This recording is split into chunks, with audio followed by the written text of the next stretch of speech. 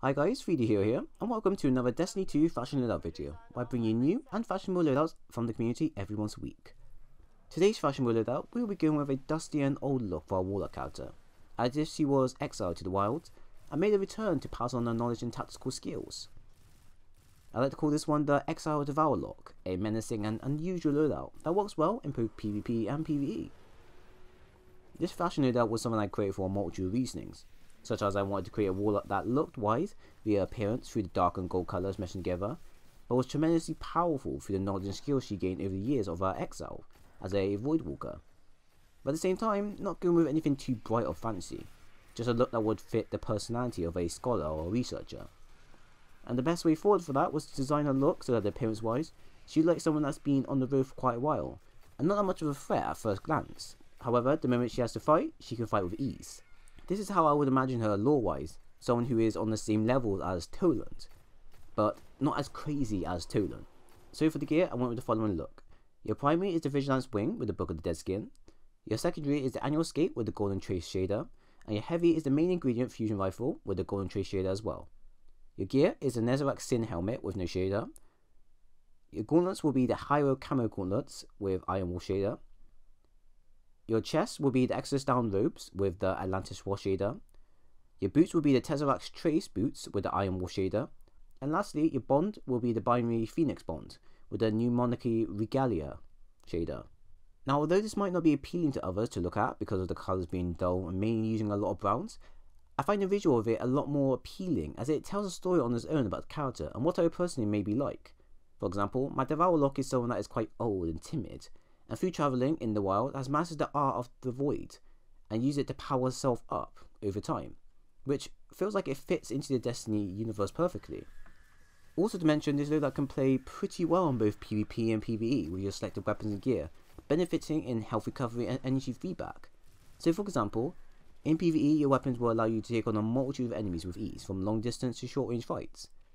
What makes it even better is the Nezarec Sin perk, where each time you kill someone with a void based weapon, you get a bit of energy back to your class abilities, and the Devour Tree class for the Void Walker, which allow you to devour your own grenade, and each time you kill someone you get a full health again.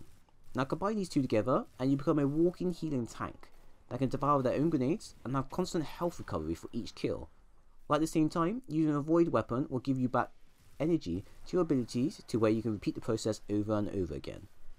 It's a very powerful loadout in PvE that I recommend you try out, and is brilliant to use in a raid against ads, or even prestige mode, or even nightfall if you want to, increasing your survivability by, I say, about 90%.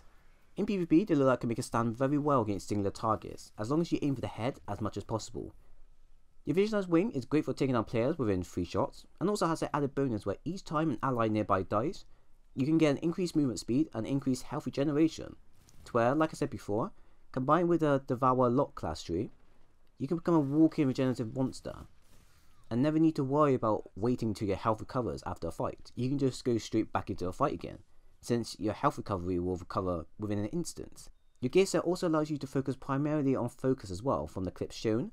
However, your mobility will be low because of your gear, and your resilience, although okay, means you can't take too much hits as you can get killed quite easily. And even though you focus on recovery, it can only do so much to help you survive, so beware. So ideally, if you're going to be playing this loadout, I recommend that you pick your fights, because not all your fights you'll be able to win.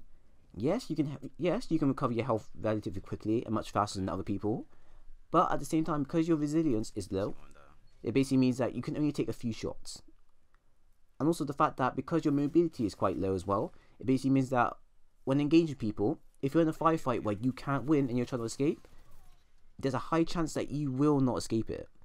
So that's why I always recommend that you kind of have a backup plan, just in case. So, if you enjoy freely having constant health recovery, and looking for a fashionable loadout that plays its part in both PvP and PvE, then why not give this role a try? It's effective in both PvE, it's great in both PvP, and look-wise, it's not the best, but personally I like it. Like I said before, it gives off a little story. To me, it was like a very old Warlock, a Warlock that's been around for quite a while, and has seen the damage and changes that's happened within their environment. So it looks like they have a story of their own, to which really fits into the Destiny atmosphere perfectly. So that's the end of my video. I do hope you enjoyed it. If you did, then by all means leave a like, a comment and subscribe for more. If you didn't, then by all means leave a dislike. I understand, I'll look back over the video and I'll look on what I need to improve on in the near future. So once again people, thank you all for watching, and I do hope to see you again soon.